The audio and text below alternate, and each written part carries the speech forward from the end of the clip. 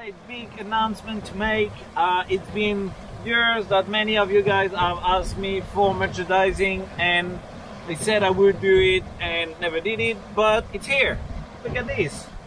Ta-da!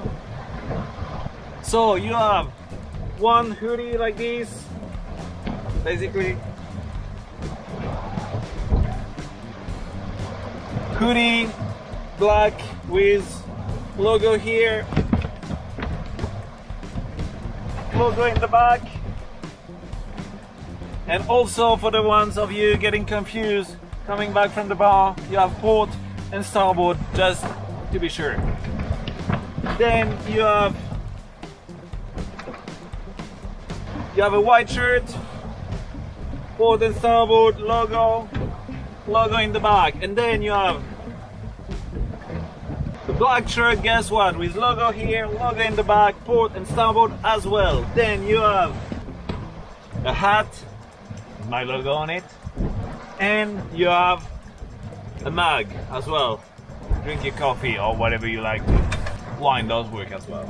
And most importantly, you have this bag and this little bag. So basically the guys making this and making all the clothes for me, they have a really cool concept. Let me show you this.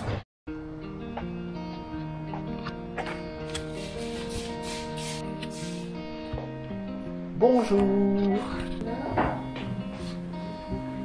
Et là il passe le balai.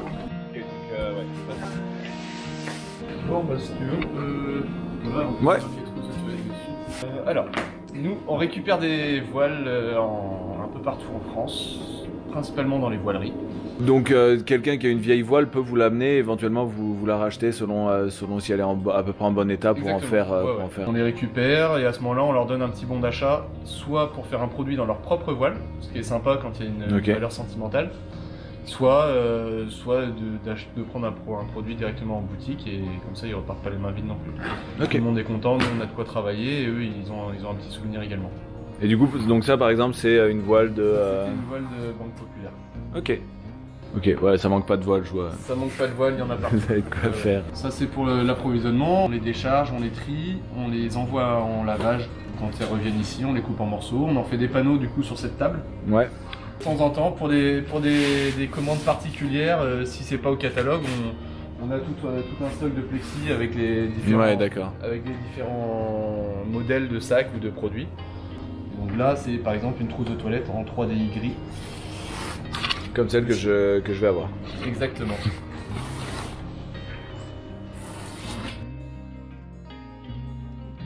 Préparation, préparation d'une trousse de toilette. Et ça c'est la fiche d'authentification de la voile qui permet de retracer son histoire. Donc chaque voile, vous savez de quel bateau elle provient. Ouais, voilà, c'est ça. Par exemple, ça c'est vraiment un sac qui va finir en vente, pardon, une trousse, c'est un petit sac.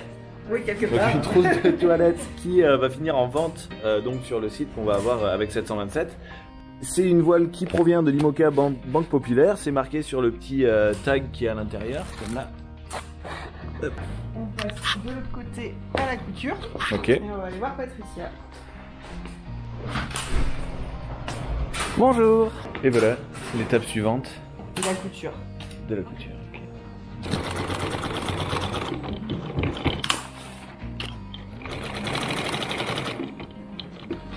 Et du coup, j'avais oublié que j'avais un petit travail à faire en venant ici, c'est de signer tous les trousses de toilette et tous les sacs qui seront en vente. C'est moi qui les signe tous un par un avec mes petits doigts.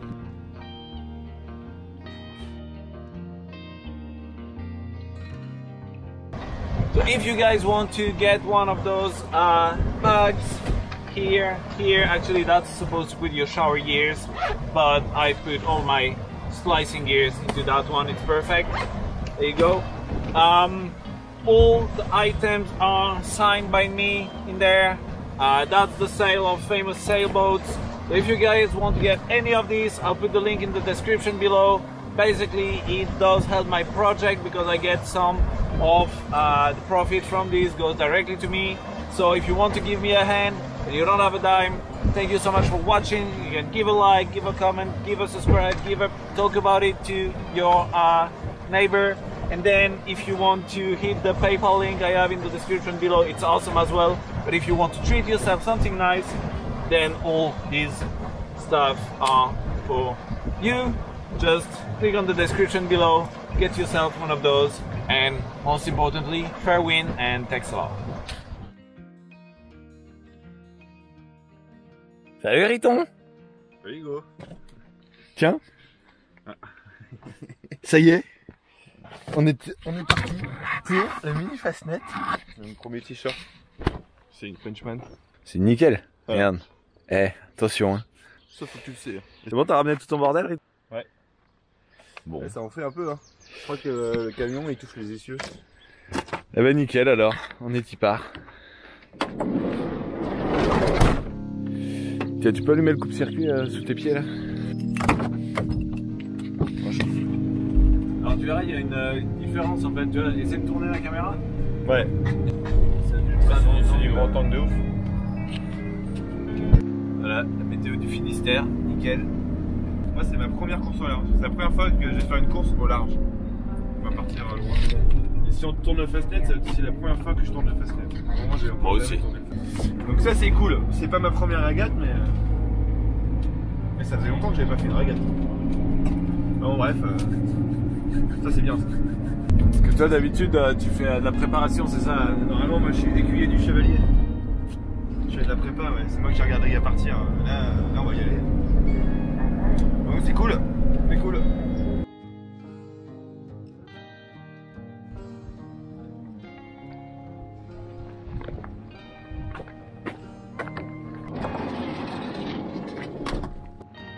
Bon Riton, on est parti pour faire quoi là? Le mini Fastnet, sans Fastnet.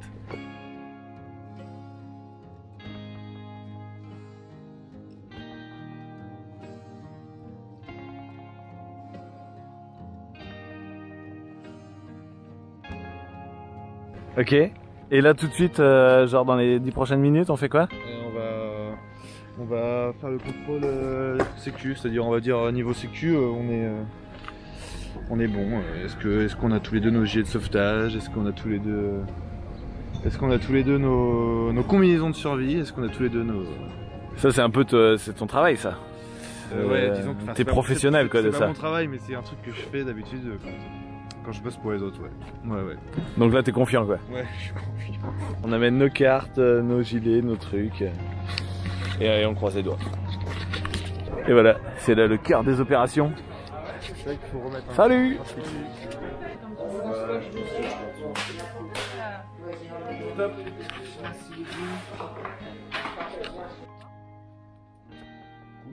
Alors numéro de voile, je vais essayer de faire trouver.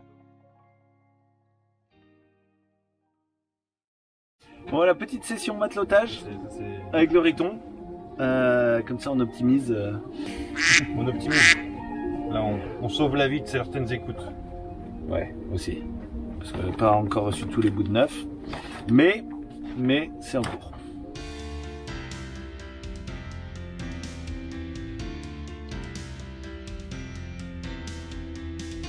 Ça va les gars? Yo mec. Ça va? Alors, vous êtes prêts?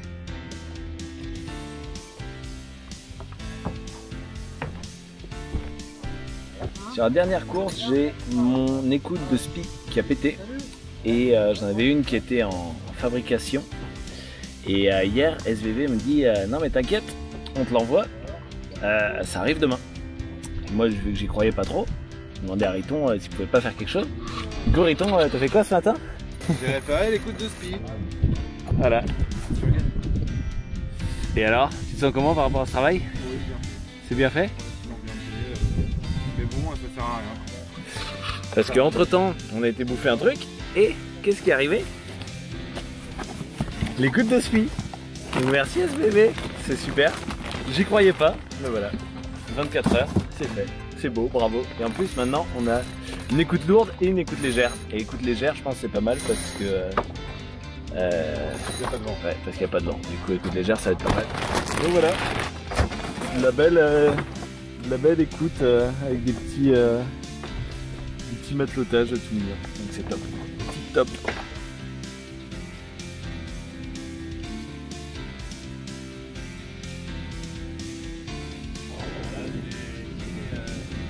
Au moment de le faire quoi, quand on est en mer.